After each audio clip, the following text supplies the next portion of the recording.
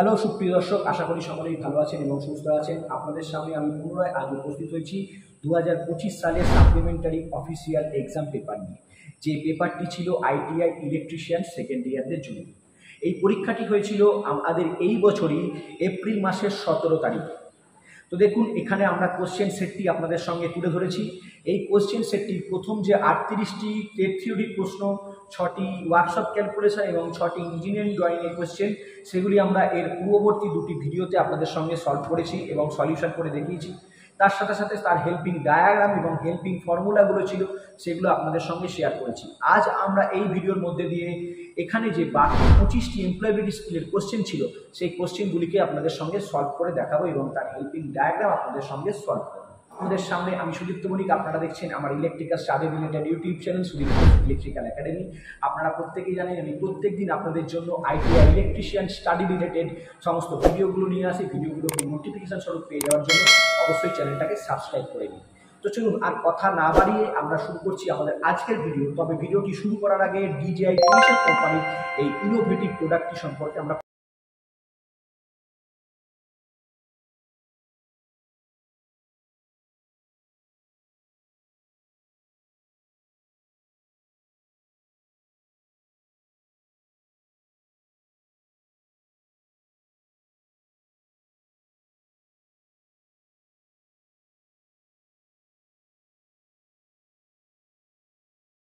কার কার পছন্দ হলো, কার কার ভালো লাগলো। যদি প্রোডাক্টটিকে আপনারা অনলাইন পারচেস করতে চান তাহলে অবশ্যই ভিডিওর প্রোডাক্ট সেকশানে যান। সেখানে প্রোডাক্টের আইকনের উপরে ক্লিক করে কিন্তু আপনারা ডিরেক্ট পারচেস করে নিতে পারছেন। অথবা যদি আপনারা এই ভিডিও ডেসক্রিপশন বক্সে যান, সেখানেও কিন্তু আপনারা এই টপিকটি বা এই প্রোডাক্টটির পারচেস লিঙ্ক পেয়ে যাচ্ছেন। কারা কারা প্রোডাক্টটিকে অনলাইন পারচেস করলেন এবং প্রোডাক্টটির রিভিউ কিন্তু অবশ্যই আমাদের কমেন্ট বক্সে আপনারা জানিয়ে যাবেন। তো চলুন ভিডিওটিকে শুরু করছি। দেখুন, আজকে আমাদের যে সেশন সেটি হচ্ছে এমপ্লয়াবিলিটি স্কিল। তার প্রথম কোশ্চেন এখানে দেওয়া ছিল, working hard to achieve your goals and not giving up when you faced failure is called. আপনার লক্ষ্য অর্জনের জন্য কঠোর পরিশ্রম করছেন এবং ব্যর্থতার মুখোমুখি হলেও হাল ছাড়ছেন না, একে কি বলা হয়? একে বলা হয় grit. Correct answer is B. আমরা চলে যাচ্ছি আমাদের next কোয়েশ্চেনে। A secure wifi is one. একটি নিরাপদ ওয়াইফাই এর মধ্যে কোনটি? That allows everyone to connect, প্রত্যেককেই সংযোগ করতে দেয়। That has a password two log in হওয়ার জন্য একটা পাসওয়ার্ড আছে। That is open to the public, পাবলিকের জন্য উন্মুক্ত করা আছে। That is open by landline দ্বারা খোলা আছে। তো আমরা সকলেই জানি যে ওয়াইফাই সিকিউর তখনই করা যায় যখন একটি পাসওয়ার্ড সেখানে লাগিয়ে দেওয়া যায়। তো যদি আমাদের এখান থেকে অপশান বি আমরা চুজ করি তাহলে সেটি একবারই সঠিক উত্তর হিসেবে পরিচিত হবে। That has a password two log in, সেটাই হলো নিরাপদ ওয়াইফাই যেটিতে একটি পাসওয়ার্ড থাকে লগ ইন করার জন্য। চলে যাচ্ছি আমরা নেক্সট কোয়েশ্চেনে। 3 নম্বর কোয়েশ্চেন দেওয়া আছে, which is the following is a phase that should be completed before starting or promotional campaign. নিচের কোন পর্যায়টি যে কোনো প্রচারণা শুরু করার আগে সম্পন্ন করা উচিত? অপশান 4টি দেওয়া আছে। 4টি অপশান আমরা এখান থেকে দেখে নিই। Defining the product, the price and the place of sell, পণ্য এবং তার মূল্য এবং বিক্রয়ের স্থান নির্ধারণ করতে হবে। এস্টাবলিশিং ডিরেক্ট মার্কেটিং স্ট্র্যাটেজিস, সরাসরি বিপণন কৌশল প্রতিষ্ঠা করা।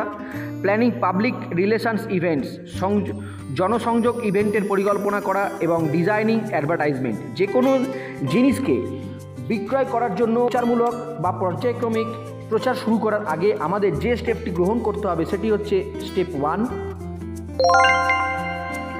Defining the product, it's price and place of sell. আমরা পণ্যটি সম্পর্কে জানব, পণ্যটির মূল্য কত হবে বিক্রি করার সেটি জানতে হবে এবং বিক্রয়ের স্থান আমাদের প্রথমে নির্বাচন করতে হবে। চলে যাচ্ছি আমরা আজকের 4 নম্বর প্রশ্নতে। Operating paper and plastic from bio West before throwing them away is. জৈব বর্জ্য পদার্থ যেমন কাগজ বা প্লাস্টিককে ফেলে দেওয়ার আগে আলাদা করা, এটি কোন ধরনের মনস্কতার পরিচয়? গ্রিন মাইন্ডসেট, সবুজ মানসিকতা, ক্রিয়েটিভিটি সৃজনশীলতা, প্রফেশন পেশা, ইনোভেশন উদ্ভাবন। তো যে কোনো প্লাস্টিক বা বর্জ্য পদার্থকে ফেলে দেওয়ার আগে সেগুলোকে সেপারেট করা, এটি আমাদের সবুজ মানসিকতা বা গ্রিন মাইন্ডসেটের একটি উদাহরণ। Option A is the correct answer. চলে যাচ্ছি আমরা পরবর্তী প্রশ্নে। When we find a ফাস্টার way to pack products at the factory, what should we do? যখন আমরা কারখানায় পণ্য প্যাক করার একটি দ্রুত উপায় খুঁজে বার করি, তখন আমাদের কি করা উচিত? অবশ্যই সেই উপায়টিকে আমাদের বাকি সমস্ত কর্মীদের সঙ্গে ভাগ করে নেওয়া উচিত, যাতে তারাও খুব দ্রুত প্যাকিং করতে পারে। তাহলে এক্ষেত্রে আমাদের option C is the correct answer. Share the ফাস্টার packing method with your team. চলে যাচ্ছি পরবর্তী প্রশ্নে। এ software application use to enable computer users two locate and access web page is called. একটি সফটওয়্যার অ্যাপ্লিকেশান যা কম্পিউটার ব্যবহারকারীদের web পৃষ্ঠা শনাক্ত করতে এবং অ্যাক্সেস করতে সক্ষম হয়, তাকে কি বলা হয়? তাকে সাধারণত ওয়েব ব্রাউজার বলা হয়। যেমন যে কোনো জিনিস সার্চ করতে গেলে আমরা প্রথমেই গুগলে সার্চ করি, তো গুগল হলো একটি ওয়েব ব্রাউজার, এটি অন্যতম একটি সার্চ ইঞ্জিন। তো option C is the correct answer. চলে যাচ্ছি আজকে 7 number প্রশ্নতে। In a team where members have different ideas and there is a disagreement, what should be done? যে দলের সদস্যদের ভিন্ন ভিন্ন ধারণা আছে এবং মতানৈক্য রয়েছে, সেখানে কি করা উচিত? লেট দেম অ্যাকোয়ার, তর্ক করা উচিত। Choose one idea without discussion, আলোচনা ছাড়াই যে কোনো একটি ধারণা চয়ন করা। Ask someone else to decide, অন্য কাউকে সিদ্ধান্ত নিতে বলা। Discuss both ideas and find a way to make everyone agri. দুজনের মধ্যেই কথোপকথন করতে হবে এবং চুজ করতে হবে সেই পদ্ধতিটিকে, যে পদ্ধতির মাধ্যমে দুজনেরই কাজ করতে সুবিধা হয়। তো সেক্ষেত্রে discuss the both and find to make everyone agri. Which of the following is a regular non app based gig economy job opportunity? নিচের কোনটি একটি নিয়মিত নন অ্যাপ ভিত্তিক গিগ ইকোনমি কাজের সুযোগ? Home catering. হোম ক্যাটারিংয়ের ক্ষেত্রে কিন্তু আমাদের একমাত্র বাড়ি থেকে এটাকে আমরা পরিচালনা করতে পারি, তো সেক্ষেত্রে আমাদের বাইরের কোনো লোকের সাহায্য নেওয়ার দরকার পড়ে না। তো হোম ক্যাটারিং যদি আমরা করি তাহলে সেটি একমাত্র সম্ভব। নিয়মিত নন অ্যাপ ভিত্তিক গিগ ইকোনমি সুযোগ, সেখানে কোনো অ্যাপ চুজ করতে হয় না, বাট যে কটি অপশান, অন্যগুলি অপশান দেওয়া আছে, সুইগি, ডানজো, উবের, এগুলোতে কিন্তু সবকটাতেই আমরা দেখে থাকি একটি অ্যাপ্লিকেশনের মাধ্যমে আমাদের সেখানে লগ ইন করতে হয়। একমাত্র ক্যাটারিংয়ের ক্ষেত্রে, হোম ক্যাটারিংয়ের ক্ষেত্রে সেখানে লগ ইন করার কোনো প্রয়োজন থাকে না। Option A is the correct answer. চলে যাচ্ছি পরবর্তী কোশ্চেনে। Y is it important to think a new way to solve problems? কেন সমস্যা সমাধানের নতুন উপায় চিন্তা করা গুরুত্বপূর্ণ? New ideas can make work easier O ফাস্টার। It is unnecessary to try new things. It is fun to try new things, is waste time. তাহলে যে কোনো ধরনের নতুন আইডিয়া যা কাজকে আরও তাড়াতাড়ি করে তুলতে পারে, সেই জন্যই কিন্তু আমাদের বিভিন্ন ধরনের নতুন নতুন ওয়ে খুঁজে বার করা উচিত যে কোনো ধরনের জিনিসকে সলভ করার জন্য। Option A is the correct answer. চলে যাচ্ছি আজকের পরবর্তী প্রশ্নতে। Which of the following is the কি কম্পোনেন্ট অফ রিজিউম? রিজিউমের কি কম্পোনেন্ট বা জীবন বৃত্তান্তের মূল উপাদান কোনটি? পার্সোনাল উপাখ্যান, travel history, favourite books, work experience. রিজিউমের main উপাদান হলো ওয়ার্কিং এক্সপিরিয়েন্স। আপনি যে ওয়ার্কটি করতে যাচ্ছেন সেই ওয়ার্কের জন্য আপনি কতটা এক্সপিরিয়েন্সড, সেটি আপনার রিজিউমে অবশ্যই থাকা উচিত এবং বোল্ড অক্ষরে থাকা উচিত। Option D is the correct answer.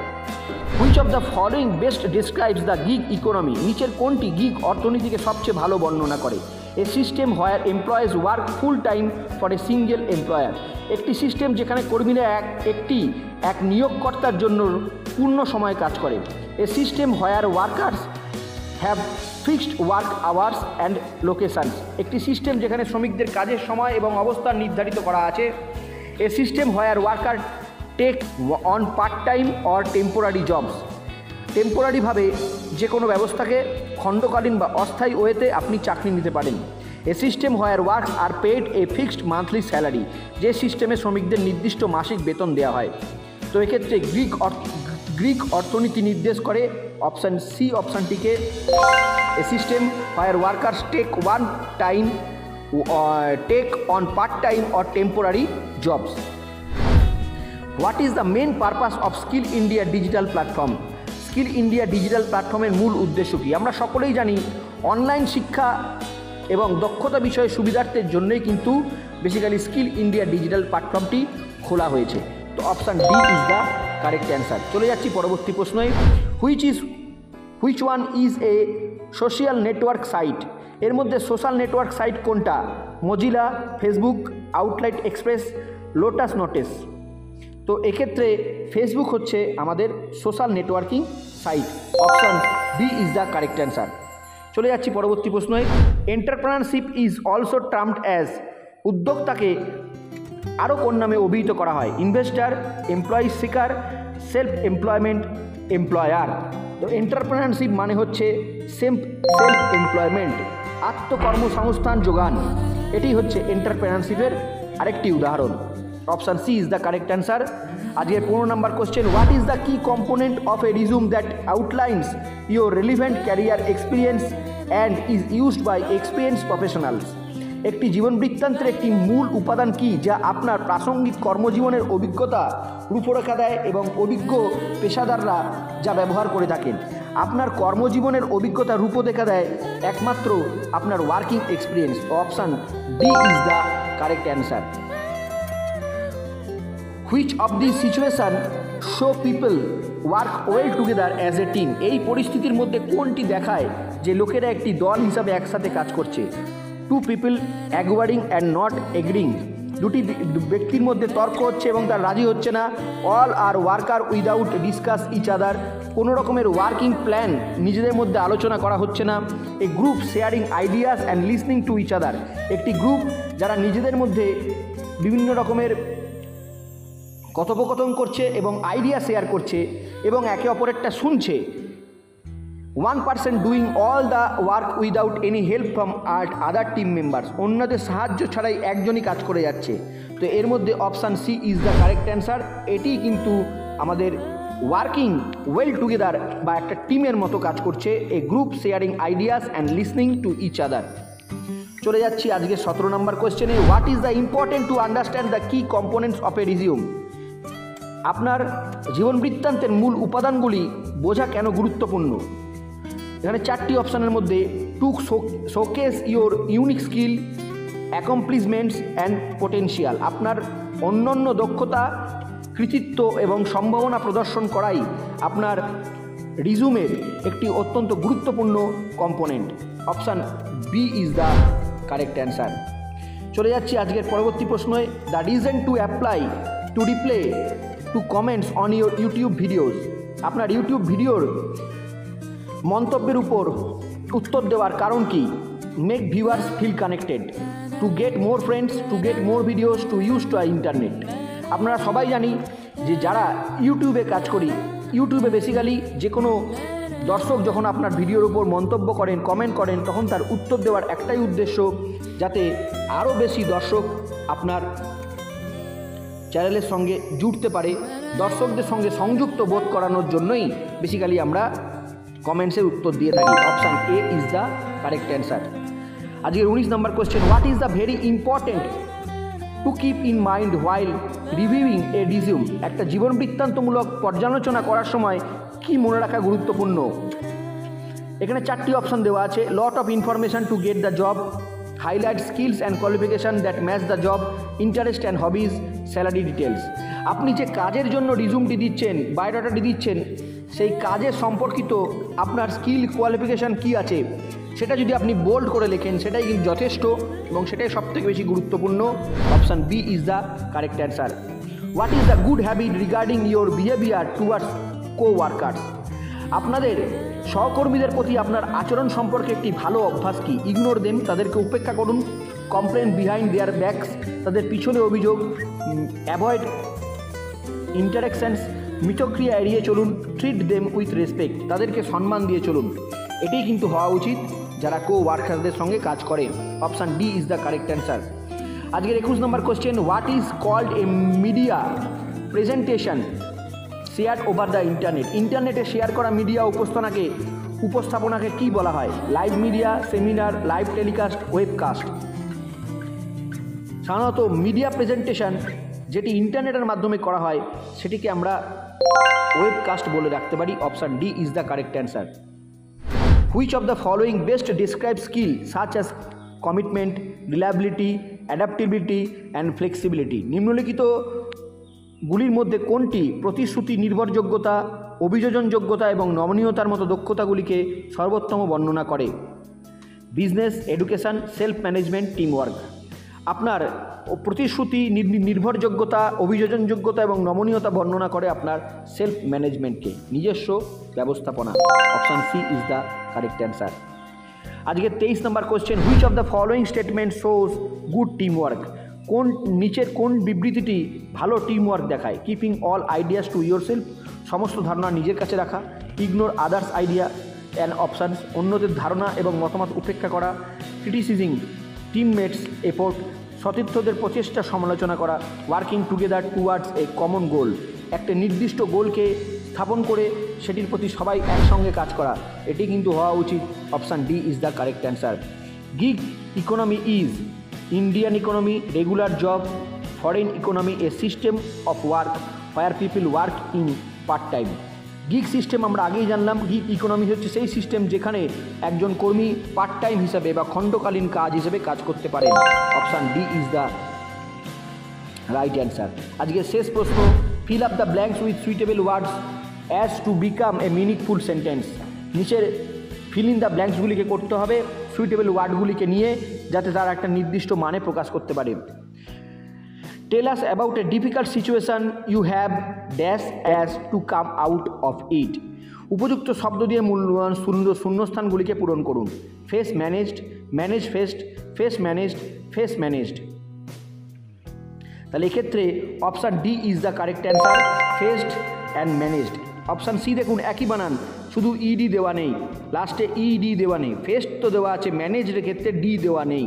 তাহলে এক্ষেত্রে কিন্তু আমাদের option D is the correct answer. Tell us about a difficult situation you have faced and how you managed to come out of it.